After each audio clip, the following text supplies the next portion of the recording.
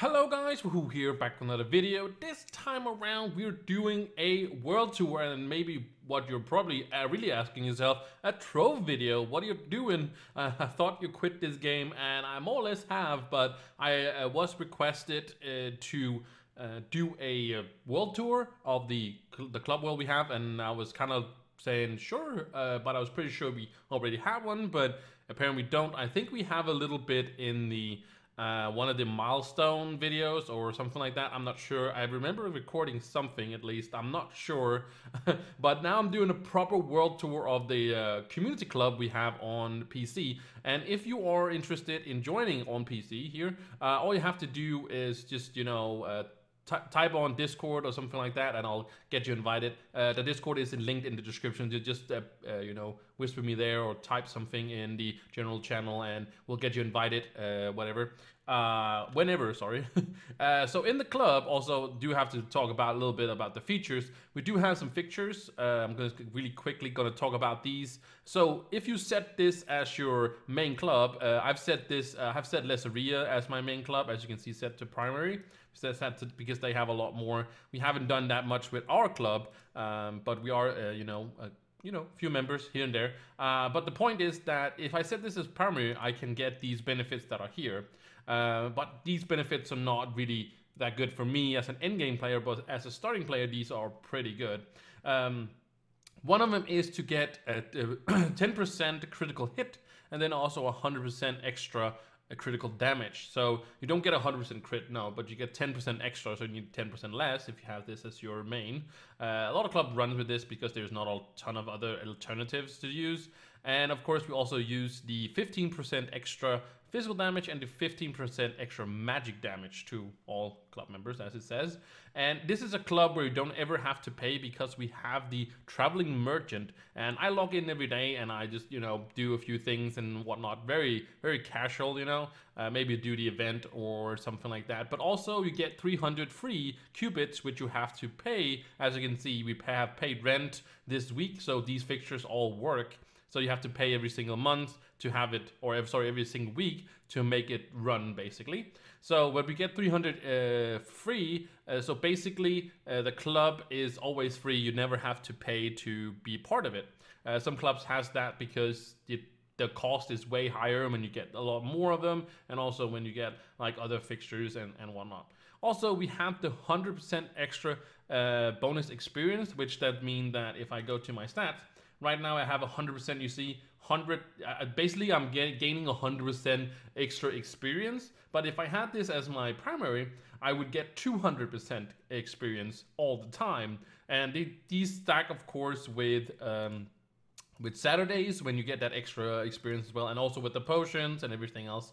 So it's a really good idea to, for example, be part of our club, for example, if you're leveling up characters, or if, for example, it was a week where you don't have a lot of time and stuff like that, but you do want to do the contest with the experience, get all the experience for this week, right? 2.5 million, getting these leaderboard war chests. Then you can maybe just pop this on for one day and then grind a lot of experience if you want to do so. So these are the fixtures we have here. This is of course the Union, and this is of course the Rally of the Heroes, and we're gonna see that later on when we are going to visit all of these places. So enough about all that, and I think we just start at the beginning. So we are in the main hub. This is where we have all the different things over time. Different things has been added to here. For example, our gardening bench, which everybody that is part of the world can basically be using these as well. Also, we got all the different chests, and we got the chaos crafter looting, and also we got of course a personal chest and bunch of benches that are some of them are still in use, and some of them are pretty much done. It's not using like the Radiant Dayspring. Still have that one around, but don't get that anymore, for example. Bunch of other crafting benches and mount benches and whatnot. So there's just a ton of benches basically all the way around here. Some old portals for some old events and stuff like that. Just a lot of kind of cool stuff. So I think maybe it's easiest to just go out here.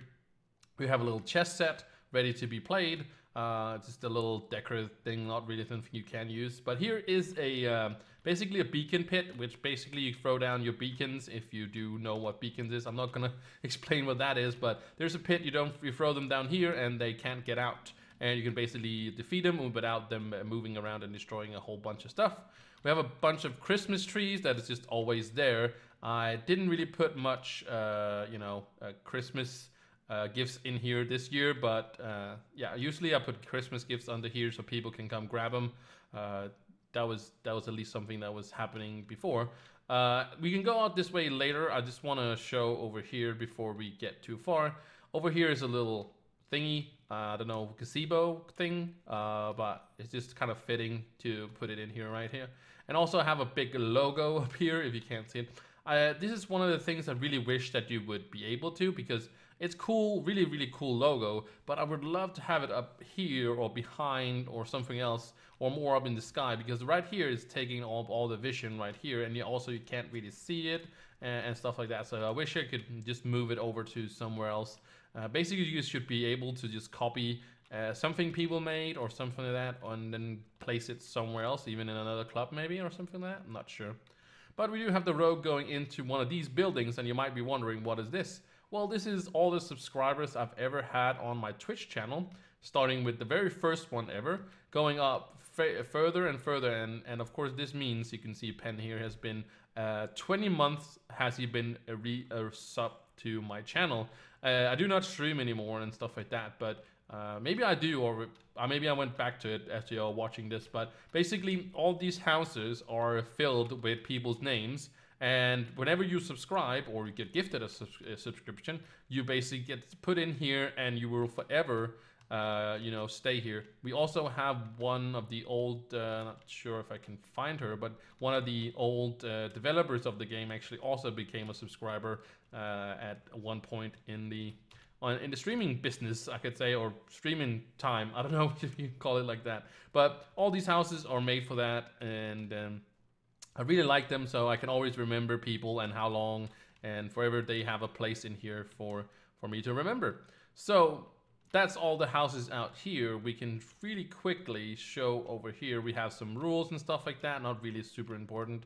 This should be a wizard tower. I was actually trying to make like a place where you could grow all your crops instantly with the instant growers, and also I made down here so you could be able to actually put down your mushrooms, and they would not have any light, so they could actually be growing down here. And I made a little I guess basement to it, but it didn't really work out that well. I'm not sure what I did wrong, but I know it worked before. Maybe the glass was too much or something like that, not sure. But yeah, that's what this whole monstrosity, I guess you can call it, is for. So not really, since they changed the thing, it's not really a thing anymore when they changed gardening. So I think we're gonna move this way now. We're gonna move over in the castle. So this is mainly made by David, one of my moderators, and I made a little bit, and I made a few boo-boos and stuff like that. But anyways, over here first, if you go like this way first, you will find all the portals. So you might be wondering why we have all the portals now that we actually just, open up the atlas, and you just do that and just click wherever you want to go. But we had to use these portals, which is all, worlds. And these are actually quite expensive, so it's kind of annoying that they moved it all just in here. But yeah, we used to just go here, and you can still use them. They still work. There's not anything there. And the numbers above them is the Uber world. So this is just regular Uber 6, for example. And this is 7, that is the fire worlds, and 8 and 9, and 9 just skylands and stuff like that. All of them is basically here. So we used to use this, and I actually used to use, so that's why there's a bunch of benches over here. Not too many, but it actually got collected a little few, because over time, I just spent so much time over here because I went from one world to the other. But now we never use it anymore, because yeah, you just open up your atlas and that's what you do. And well, yeah, it's still here because it's still cool though. But yeah, that's what it looks like. That's why there's a bunch of portals. So that's going to the left of it, and then we're gonna go. If you go straight, we have a few statues. We have one of David, and we have one of Rek, and we have one of me. Actually, the costume I'm using right here. But Breck is also a moderator of my stream and longtime friend. The same with David. And there's also a little, you know, sign to do that. But he made a few. He wanted to make a, some. I don't know if you can call it pixel art, but at least it's like some statues, pixel art, whatever. And back here we have the 3 fixtures that is not up in the other place we're gonna go. But these are the ones. That one is the what's it called? That's the physical and magic damage one. This is the crit hit and crit damage one, and this is the experience one. And I just placed it in here because that I wanted to make it basically have a place in the world, so it would be able to stay here, and you can see it if you went here. Also, it made kind of sense that we have one there and one there. We also kind of tried to make ones out here, but it doesn't really make a lot of sense for there's not really anything else to place anywhere. But if you go back from the statues and you go down here, in here we have the Union and we have the Rallying Blade. And that's the one I was showing you before when we were in this menu. We were talking about these two.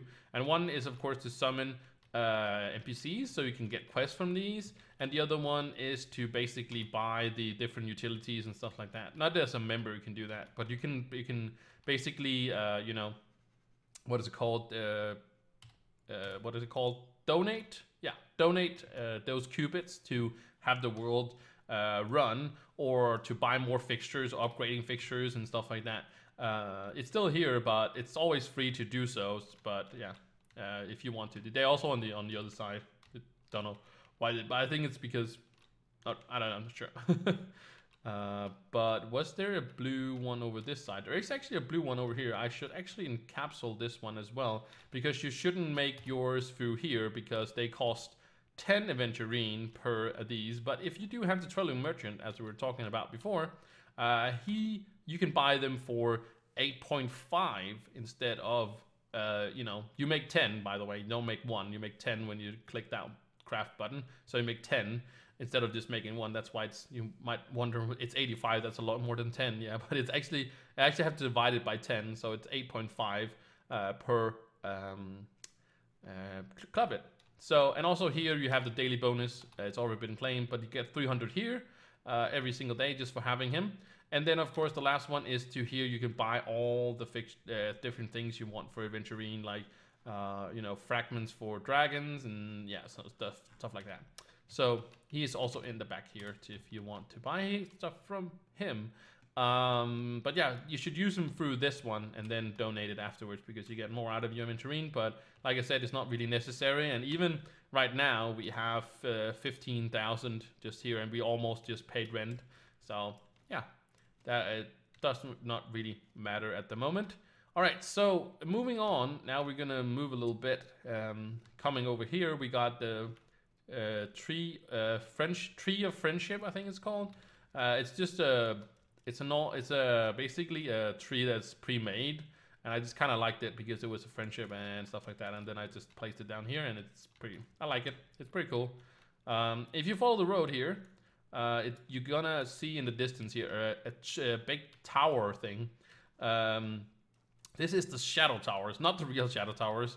But as you can see, under construction, the bridge is almost out. There's a lot of darkness and stuff like that going on, and you kind of have to parkour your way over here.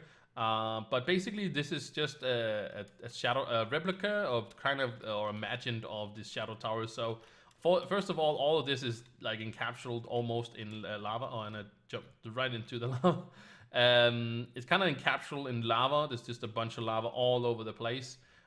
Just all over the place. And on the left here, there's actually also the what is it called? The corruption is also spreading from the shores of Everdark, the ones that are out here. Basically, there was also portals back then that you had to use to get out here, and you can see the corruption is spreading through the lava and stuff like that, because there's just that evil places basically in Trove.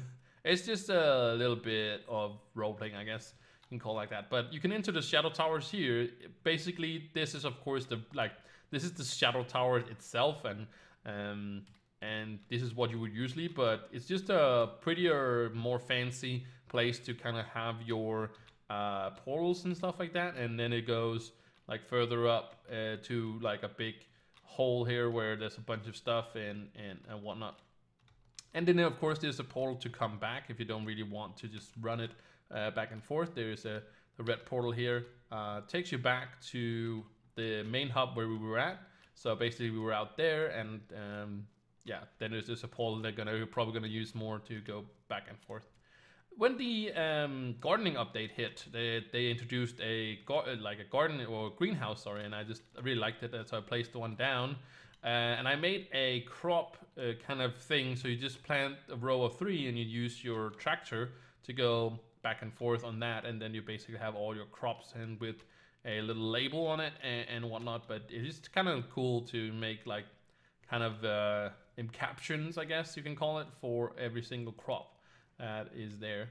Back here, is there a fixture, also a pre-made fixture thing, or is it, what is it? It's not called fixtures, but platform whatever thing. But I just really liked it and I placed it down, and then here it basically is. So it's just a little basically embedded kind of thing. I'm not sure if you're gonna go like that. But anyways, let's move on to some pixel art that was made by David. He placed it like right here. I've talked about it. I would really love him to have moved it, and that's why I would like just take it and copy it and just move it somewhere else, because I really like it. But you know, I kind of want it not to be right next to the hub. I would like to have it having a special area that I'm gonna show you also, that there's some more pixel art somewhere else also as well. And some even more pixel art by David, and basically that's it. And down here there's a community builds people have made and stuff like that. So there's a few areas. See if I can take my, so this is basically open to everybody. This is also kind of open to everybody, and then it's kind of it for what we need to be built, because it's not really something necessary to be built. And I made a little structure over there. Not really anything crazy, but if you take this yellow portal, you get basically back to the area here. If you then now take the, I think the blue portal takes you to, that's the blue portal takes you there. Where's the green portal takes you? Oh, the green portal, the green portal takes to the other pixel art that's mostly made by Rec. He made the most of the pixel art over here. There's a bunch of it. I'm not gonna like go through it all, but he has made a bunch of it, and you just take the green portal to there, and then you are basically set to go there. But the blue portal, let's do that one, because this is basically, as you can probably see, the guy over there, and you can probably see on here, but it's basically the if you look up there, it's right up there, and it was a fishing hub that I made, and that's also why it's not centered anymore, because we had to move the hub a little bit because it was not centered. But then this was not this is not centered, and I can't really want to move all of that to whatever. But it was kind of meant to be like a floating island that was going to be like a fishing hub, because in here, of course, you have the plasma, you have the fresh water, you have the lava, and you have the chocolate, and basically all of this, you could just fish all your fish in this, and it would basically work, right? So that's why I made it like, you know, four different zones to basically, you know, have your crops, or sorry, you have fishing going on here. So that's pretty cool, but now you can't move it, and I also want it to be higher and stuff like that. Just wish that there was a creative mode or something like that you could change or move anything you wanted and stuff like that. That would be pretty cool, to be honest. So I think that is actually it. We looked at the castle there. We looked at the shadow towers over there. We looked all the way around here. We looked at the pixel art. So basically, I think that is the whole thing. It actually took longer than I actually expected, and now it's getting a little bit dark, so now you can basically see it a little bit more at nighttime. I guess that's it gets a little more dark and loomy, I guess. But yeah, I think that's the world tour. Like I said, I think it took longer than I actually thought it was going to be, but yeah, pretty cool. I love all the things that people have built and stuff like that. Mostly it's David and Rec that's built stuff, but I added a few things here and there, and yeah, a few people come. It has had been with some ideas and stuff like that that we have built as well. So I think that does it. I think I've rambled on enough, and I think I've also messed it up more than I actually needed to do. But we made it through, and I just want to thank you so much for watching this world tour of Club Wahoo. And again, thank you so much for watching, and I'll see you in the next one. Bye!